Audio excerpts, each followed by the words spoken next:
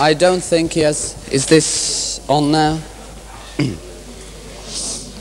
So, yes, good afternoon, ladies and gentlemen.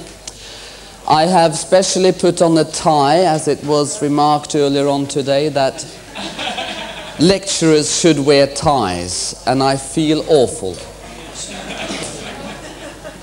But, seeing that Mrs. Irvin is present, I'll make the effort.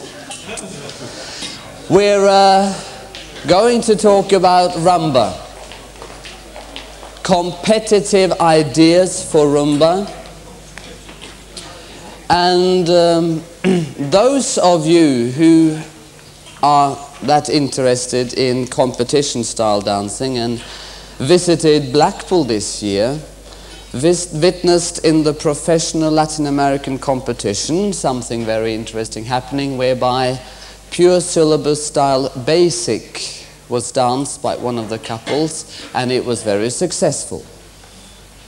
And since then there's been a lot of debate about whether one should dance basics or not, whether that is better than somebody doing variations. Do you know, in the end, I don't think it matters whether you do basic only or good construction of choreography, which consists of basic, because that is really what it should be consisting of, because otherwise how can the dancing be good if it does not have ingredients in it to show good movements? I do not think that the solution is to go and open a theory book and then pick out variations 1 to 22 and put them together in an amalgamation and then think I will become the British champion because of this. Somebody said it ain't what you do, it's how you do it, and that's exactly the thing. You see, just by opening a book and copying what is written there, it doesn't mean that it has to be good. You have to dance well. And it's just the fact that to dance well, you have to show the kind of movements that have quality in them. And quality means that there are things that you can use the knowledge that you obtain over a longer period of time and make it better and better. And then show your control and understanding of dancing. 4, 3, 4, 1. Rock and rock. And Alemana for turn 1, 2, 3, 4. Thank you, ladies and gentlemen.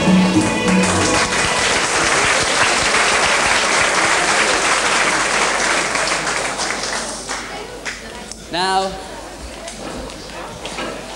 what I started by saying in this lecture today, I would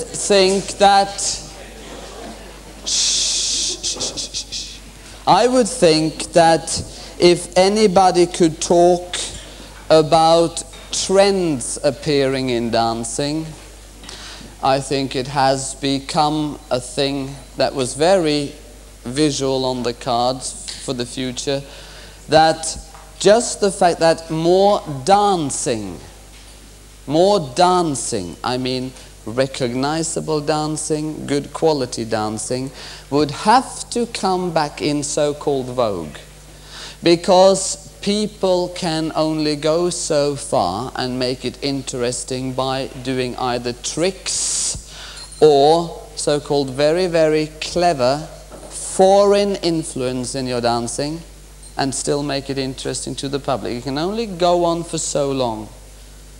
You know, after 5 years of seeing splits and 5 years of crawling on the floor, yes, people actually would like to see some might say sanity, some normality. I would just like to see elegance coming back into dancing, developed, clever elegance of dancing movements. And I think that you will see that the direction and the development of Latin American dancing will be going very much in exactly this direction.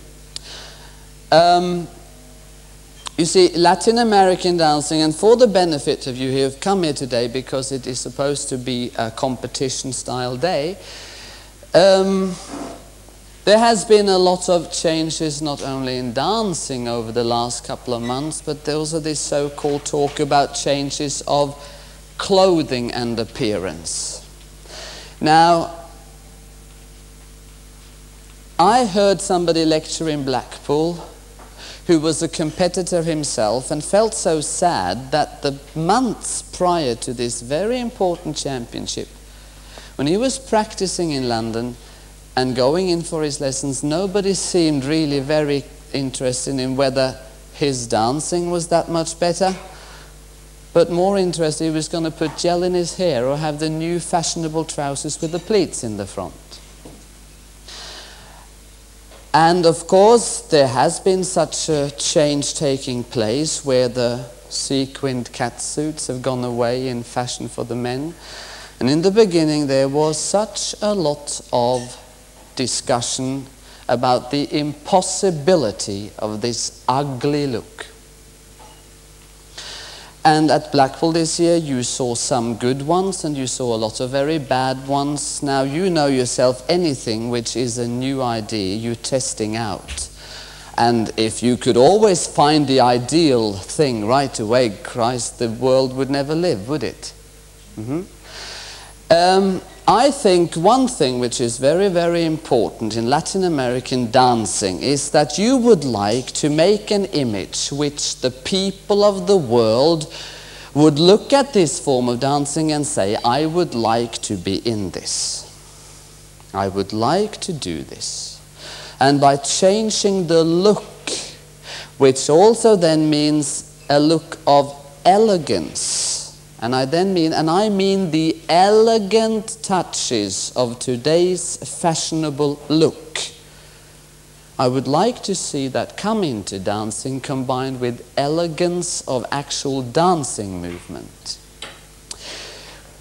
And I also would like to hope that if people feel that they can associate, I mean, why do you think this room has been changed the way? This is a very fashionable trend. It's a bit of the 1930s, it's got the white palms, it's got the check floor.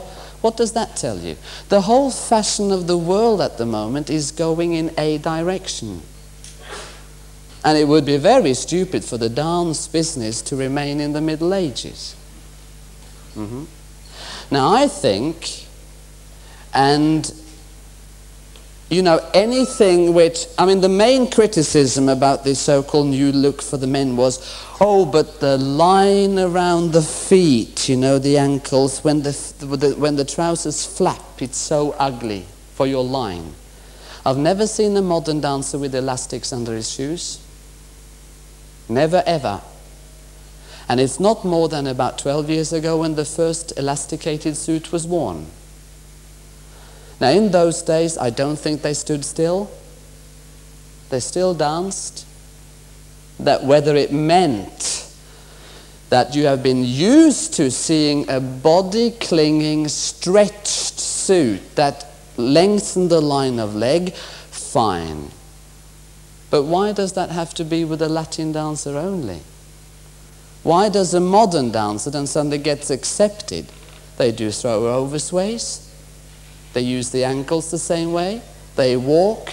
I would even say they do a lot more elevation than we do and use of the feet. They even move more around the floor sometimes. And I think that is a very bad excuse to use. That does not mean that if somebody have too short trousers that they look funny. But a modern dancer with too short trousers also looks funny. So everything in life, I think if it's done with the right taste, and we're all experimenting, but at least it is a pleasing image to the outside world. Somebody said to me when they heard that Liberace was dead in America, and he said, well, I do hope he has taken all the Latin catsuits with him in the grave. Now, we never thought that way. But maybe the outside world did. I don't know. Ladies and gentlemen, I'm just trying to say that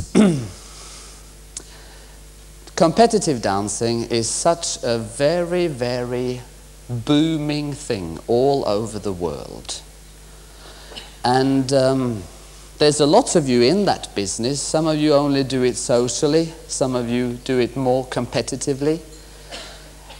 A good competitive image is only good for the social side, I think.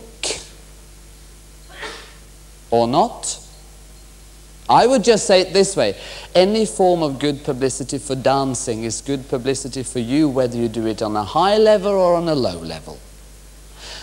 And to then probably think that what we can get, because it's also in the image of the structure of the world, this changing structure of the world, I think we've seen enough vulgarity on television, in generally many aspects of the world, that I think people would like to see elegance back in again.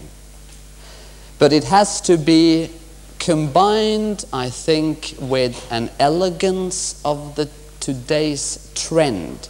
Look at the young kids when they go for a party out. I don't think young kids of 17 has for many years used a tuxedo or a smoking so much as what they do today. Now I think that's great, even if they got punk style hair. Right? Ladies and gentlemen, I thank you for your time. I hope you managed to get the basic actions in the little bits of dancing we did. Thank you for being an attentive audience. Thank you.